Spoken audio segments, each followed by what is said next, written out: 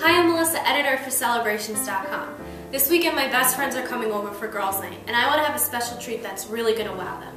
So I'm making a champagne hibiscus cocktail.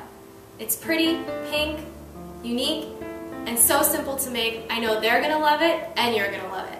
So here's how you make it.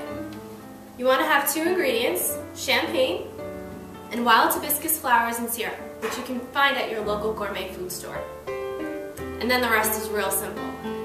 You just take one of the flowers and place it at the bottom of a wide-rimmed wine glass.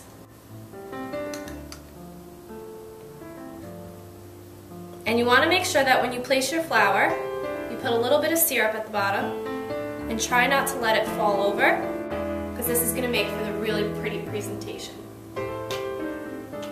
Then you just take your bubbly and pour it over, being very careful not to knock your flower over. And what's going to happen is the bubbles in the champagne are going to help your flower bloom.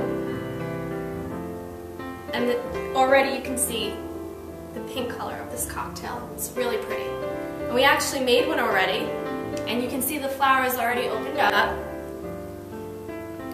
And it's so pretty, and I know my girls are going to love it. I know you're going to love it. So head on over to Celebrations.com for the complete list of ingredients and directions, and make your own champagne hibiscus cocktail. Cheers!